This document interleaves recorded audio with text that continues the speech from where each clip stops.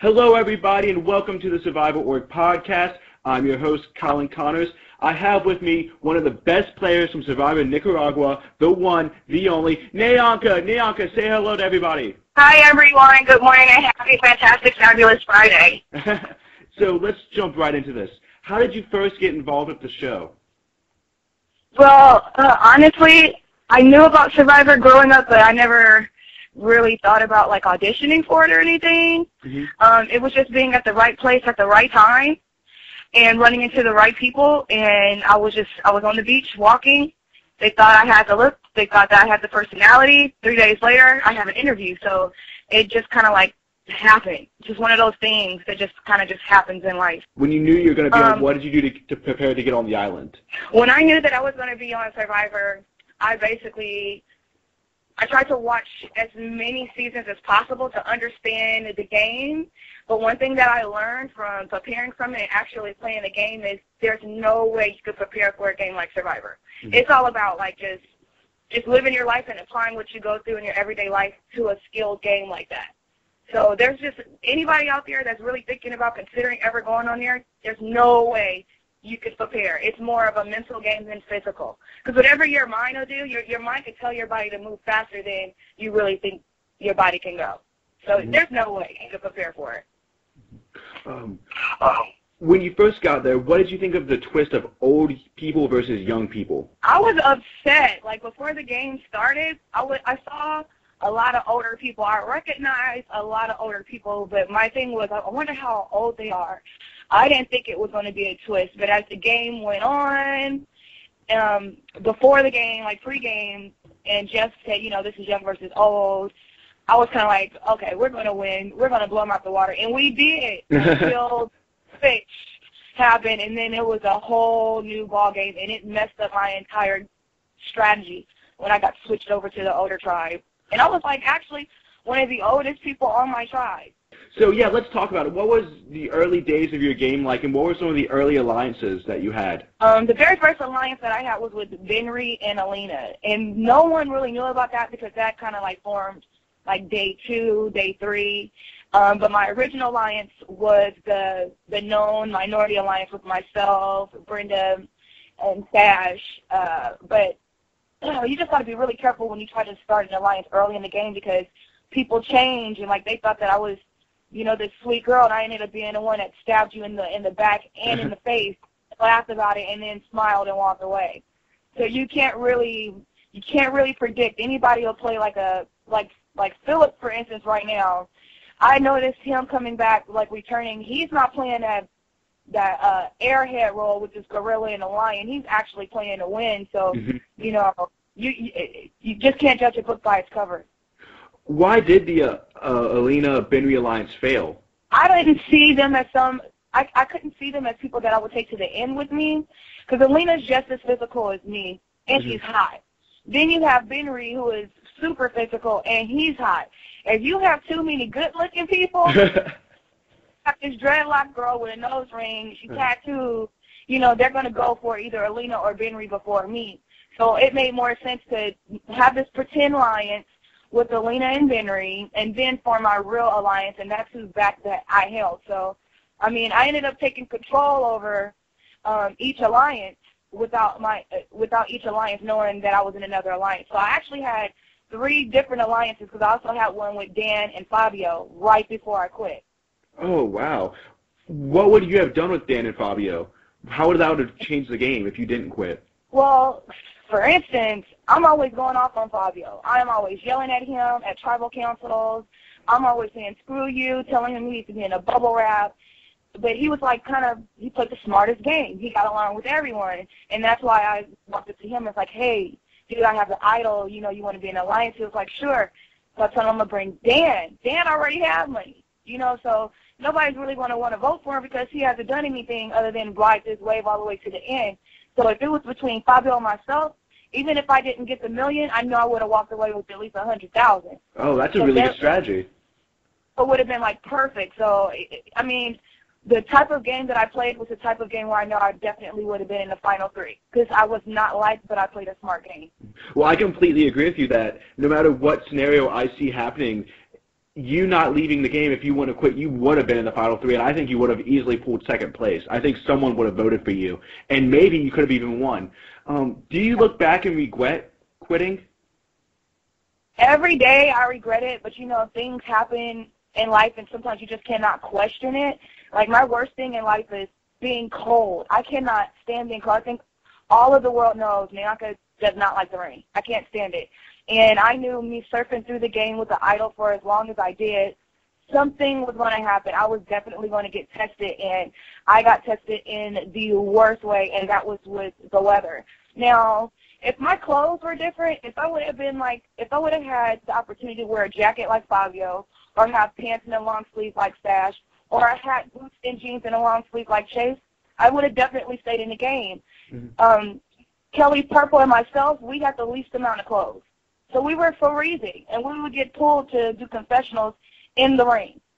None of us really had the chance to be warm. And then you have Brenda, who's, she's outside, outdoorsy. She's built for it. Brenda is actually built for it. Shout out to Brenda. I hope she wins. Shout out to but yeah, I mean, I don't know. That's a crazy, crazy game. But things happen for a reason. I wish I didn't quit, but I have gained so much from quitting the game. I have a pre-grand opening for my business partners and myself tomorrow called Doggy Paws. Doggy Paws World in Long Beach, California. We're located downtown.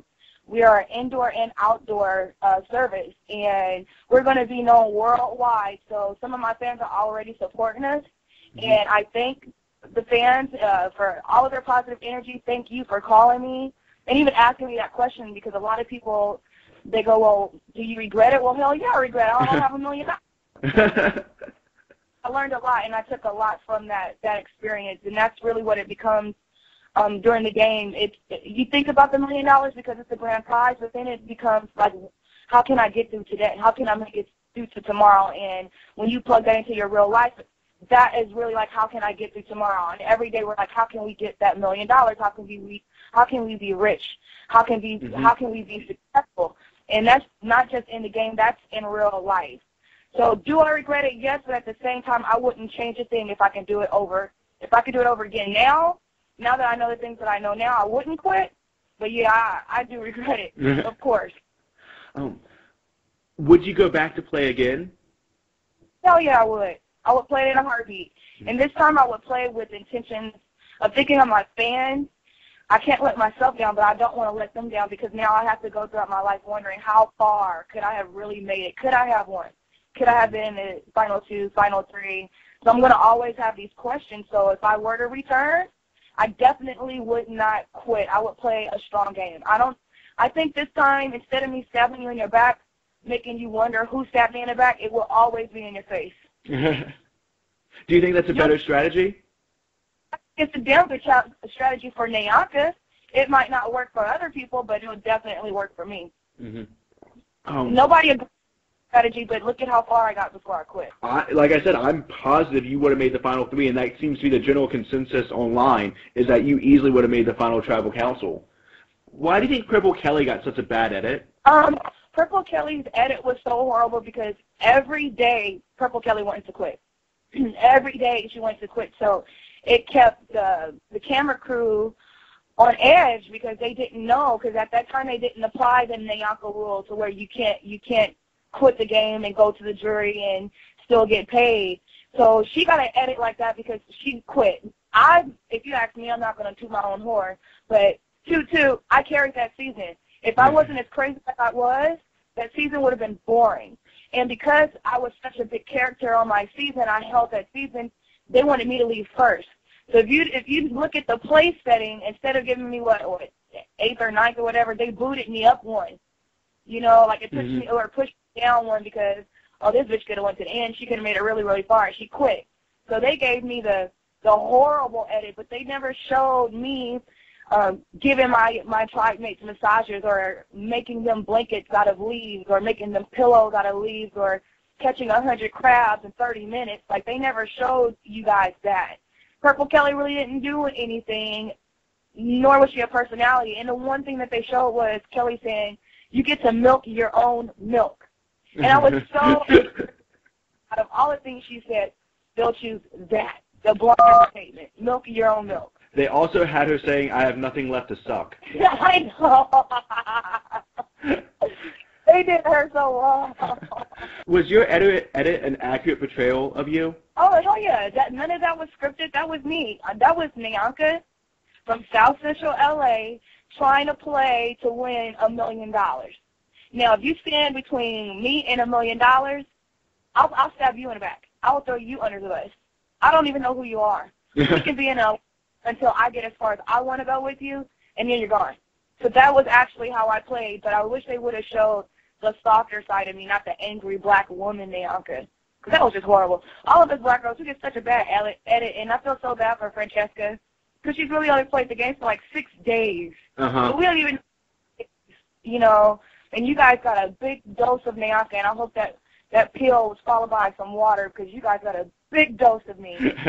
Well, the season was a lot less interesting once you were gone. I will say that. I remember watching it. First I was going, oh my God, 2 people are quitting, and then go, oh, I don't really care who wins now.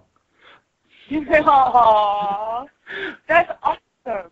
What was your take on Brenda, and are you proud of getting rid of her when you did? Did you think that was necessary? I love Brenda, and I think that Brenda is a forest princess. I love her to death. I wanted to get her out a lot sooner. I didn't want her to stay in the game as long as she stayed in it because she was going to have all of those boys wrapped around her finger. She was really smart with knowing how to cut down the bamboos, how to weave, how to fish, and that's a threat. Because if you're going to feed us, who's going to vote you out because you're going to be feeding us. We need to eat.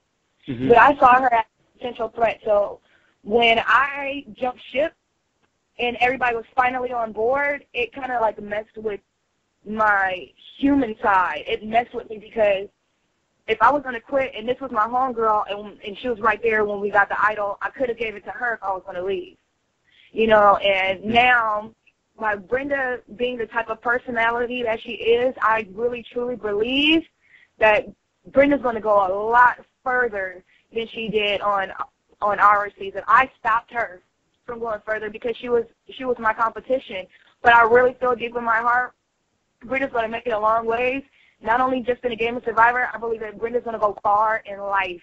She is a beautiful soul, and I'm really rooting for her. And because she's not getting so much airtime right now, I think she made it really far. You think they're letting her play an under-the-radar game and she's going to wind up in the Final 5 and no one's going to see it coming? I think that, well, you got to keep in mind, they'll put 4 to 5 days and wrap it up in the 45 minutes.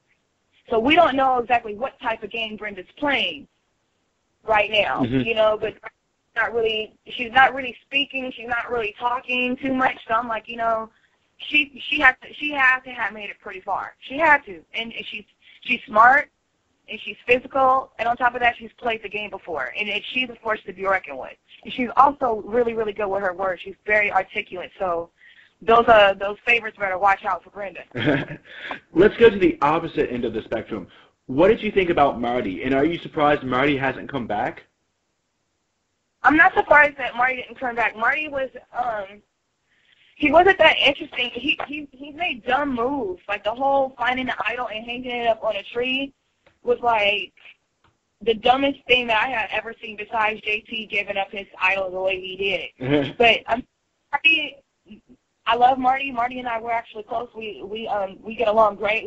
We just were both two strong-headed people playing a game for $1 million. I won't be surprised.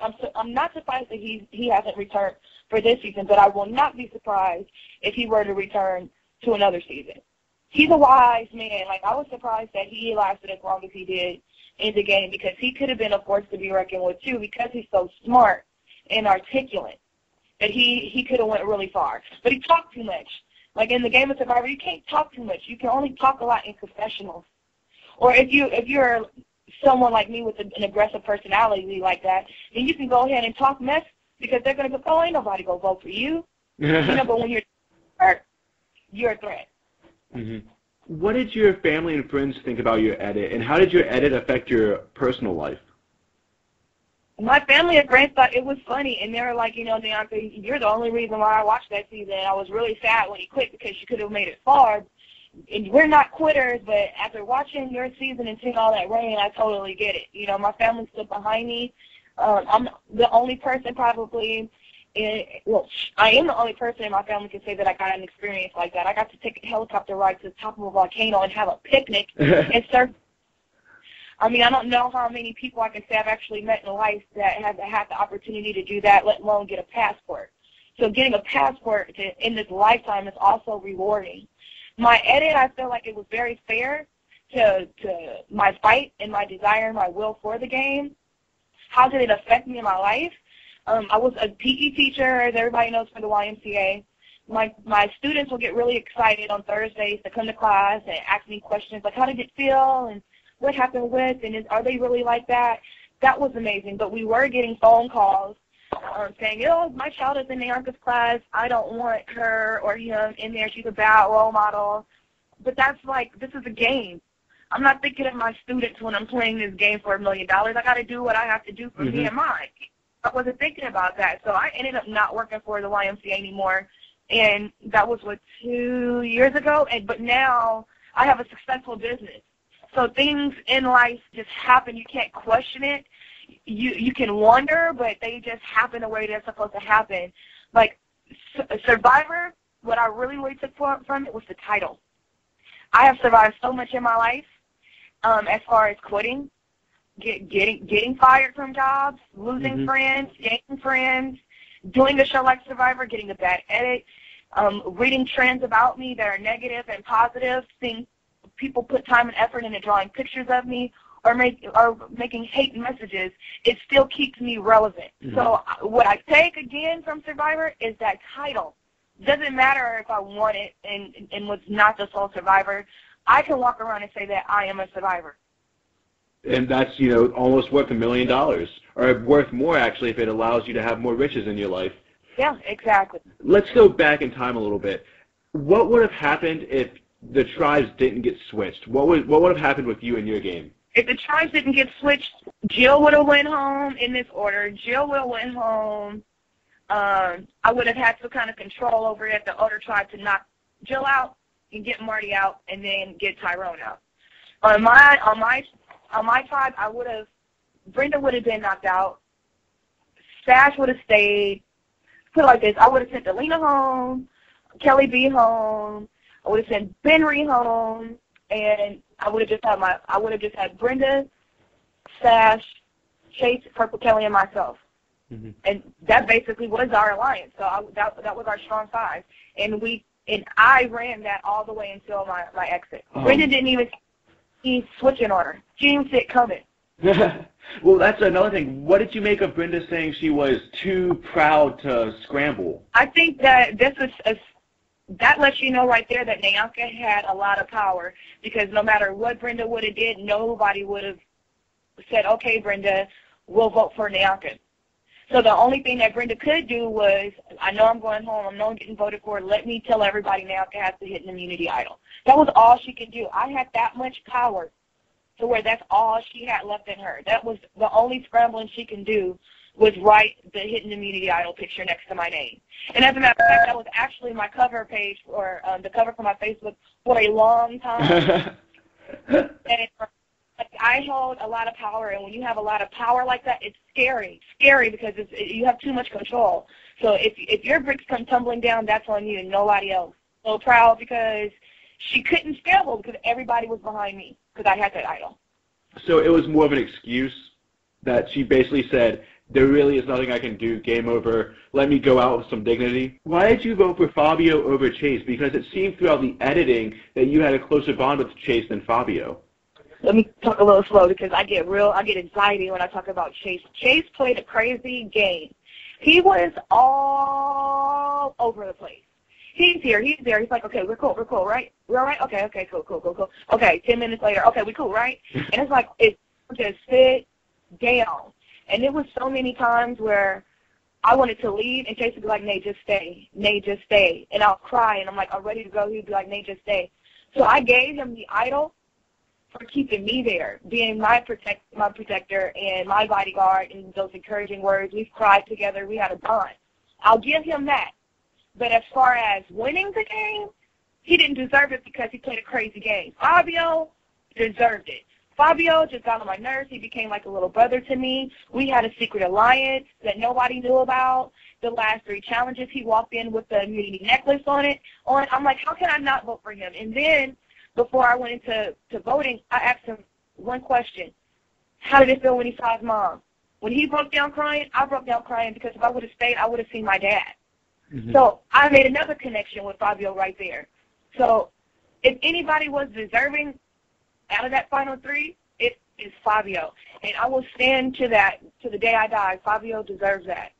Why did Sash get 0 votes? Sash was more of a, how can I put it, like a snake in the grass.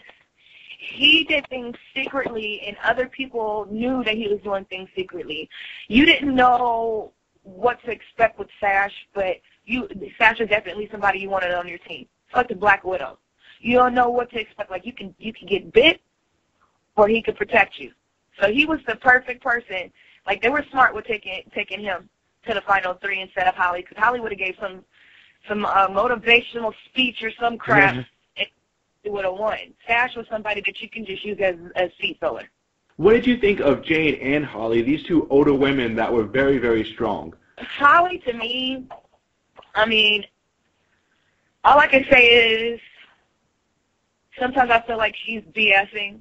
Like even now, you know, it's 3 years later, these motivational speeches are like they're cool and everything, but let's be real, you were about to quit. And on top of you quitting, you took somebody's shoes and put sand in them and put them in the ocean. You giving them back some ostrich shoes at a reunion, honey. We all just got our $10,000. We all got we know our $10,000 check, so hell yeah, I'll buy us some shoes too. But that still does the fact that you were about to quit and you put some shoes in the ocean. Now, granted, yeah, I quit. I walked away from the game and she stayed. But we can only ride that wave for so long. Let's get back to the reality of you stealing somebody's shoes and putting them in the ocean. Well, how does that compare to you stealing the flower? Hey, I was playing a game. If everybody had to starve and I got food hidden in the forest, that's my game. Did you think that there'd be consequences for that, or did you think that they wouldn't rat you out, or what was your logic behind that? Well, I ate 2 big, huge mangoes. Me and Alina, we had some oranges and some apples, and I was gonna make some tortillas in the middle of the forest by myself. So if anything, the target was still on my back, you know, for my lines going, damn, NaOnka, you have the hitting immunity, I keep doing that stupid like that. So even though you did that, we still go vote Alina off because I was still the queen. So my little minions protected me. But they're like, you can't be doing that no more, or we really gonna have to be gone. We got to send you home with the idol. So they protected me. But I knew that there was going to be some kind of consequence, like everybody was going to scold me or do some family thing, which they did. You know, that was like my saddest day because everybody was like, NaOnka who? We don't know who NaOnka is. So that kind of like, you know, but again, I did all of it. I'm still in socks. I'm telling the one-legged girl to keep her leg away from the fire. I'm eating everybody. I'm hiding flour. And I'm telling everybody, screw you, and I never got voted off. Well, I mean, you played your personality, and it would have taken you to the final 3, which I think that's a very interesting strategy, but it seems to work, just being yourself and being true to yourself. And it's carried me far in my life. Like 3 years later, I'm able to give my testimony. I'm able to say, this is what I went through, this is what I've lost, but this is what I've gained. And I have so many people that have been standing behind me, and still rooting for me and still giving me positive energy. And I go to charity events and I meet people and they're like, NaOnka, you're nothing like how you're portrayed on TV. And I'm like, well, that was a game for $1 million. Mm-hmm. Like, what would you do? It's just really hard to say the things that you'll do because not too many people are thrown in an activity such as Survivor where you have the chance. Like I had a 1 in 20 shot in $1 million. Then it went to 1 in 8. Shot in $1 million. There's not too many people that can ever say that they've had those type of chances of being that close. So you don't think straight. You don't think straight up there. You're not eating. You know, you can't get on the phone and talk to mom and get some advice. You can't call your homegirl down the street. Can we have a drink? I need to talk. I need to get some things off my chest. No, you're playing this game by yourself, and you have to trust no one. So you can't. That's why I say there's no way you can prepare for something like that because you can't starve yourself on an island by choice and just put $1 million and go, okay, I can get that after I just give you 39 days by myself. No, you're actually playing a mind game. It's Survivor is chess with physical activities. Yeah. This is a curveball question I ask every person I have on the podcast. Just take a moment and prepare yourself mentally. Can you do any celebrity impressions? No, I can't. Are there any you would like to try for us, or maybe make fun of Jeff Probst, maybe make fun of Tyrone, maybe make fun of Chase, maybe make fun of Jane? The only way I can I could do Uncle Dan real good, but I would have to be in person. I would have to walk on my knees because he was walking on nubs. Jane. Jane, I would have to pick up I would have to hold back on a rope. Like, I can't do like their actual things that they say. I can just actually act them out. Mm-hmm. I'm not boring though. Like, you really need to be around me so I can do everybody's impression. Benry's black, by the way. He's an honorary Negro. So if you ever hang around Benry, you're like, you are so not a white boy. Everybody root for Brenda. Fans versus favorites, root for her. If you ever see her up there for that 10 grand for sprint, root for her. You can follow Doggy Paws on Twitter at Doggy Paws World. You can also Facebook us at Doggy Paws. We also have the Doggy Paws World on there as well. We also have Instagram, Doggy Paws, and we're also on Flickr. So just follow us and support me, support the dogs, and support my journey. Is there anything else you would like to cover that we haven't had a chance to talk about?